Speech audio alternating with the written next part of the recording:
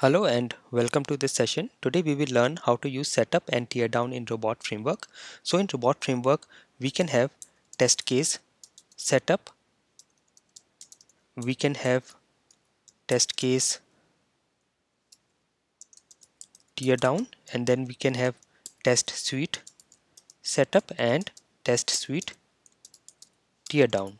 So what does this mean? So test case setup will run before every test case and test case tear down will run after every test case. Similarly, test suite setup will run before test suite. So this will run once before all the test cases in the test suite, and this will run after test suite. So that means it will run only once after all the test cases in that test suite are completed. So this is what test case setup and tear down is. Now to create test case setup and tear down in our framework, I will go to my Eclipse and I'll go to the project that we have been creating in the earlier session, which is this project.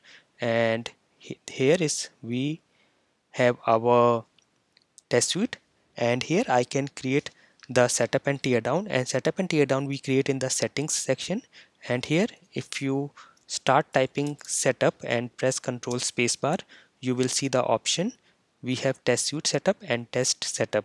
So I will say test suite setup here, and I will give the message I am inside test suite setup. Now you can give I will say log, so I'll have to use some keyword here, and I'll use this log, and let me copy this. So I'm using log keyword and this message. Now you can use any keywords built-in or custom, like user defined as well. So for example, in the earlier session we created some custom keywords. You can also use the custom keywords in setup and tear down. As of now, just to show you the use, I'm using a log statement to log this statement. I'm inside test suite setup, and then if you see tear down, I will say tear down and press Ctrl spacebar. We have a test suite tear down. Here again I will log I am inside test suite tear down, and then again I will say setup and press Ctrl spacebar. This time I will create a test setup, and again I will log I am inside test setup and tear down, test tear down. I will say log I am inside test tear down. So I have created this setup and tear down. I will save my test and run this. So let me run this entire suite. I can run this from here. I can just expand here and do a right click on this suite and say run as robot test. So I need to have my console. Let me open my console, and I will just keep my console here. Yeah, and now I can run this. I will say run as robot test, and this should start our test, and it should run all the tests in our test suite.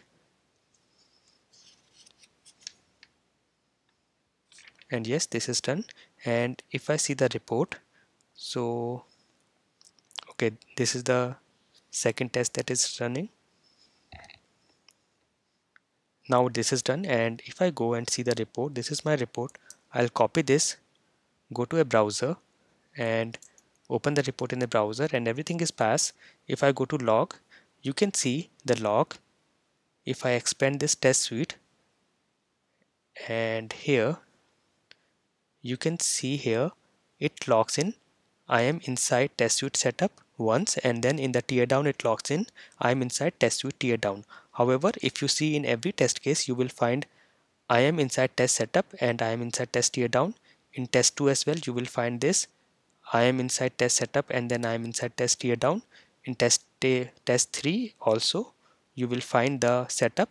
I am inside test setup and then I am inside test teardown. So this is what test setup and teardown is. Now the use here will be, so for all the actions that you want to do before your test cases or before all the test cases, you can put into a test suite setup, and if you want to do some action after all the test cases, you can put in test suite teardown.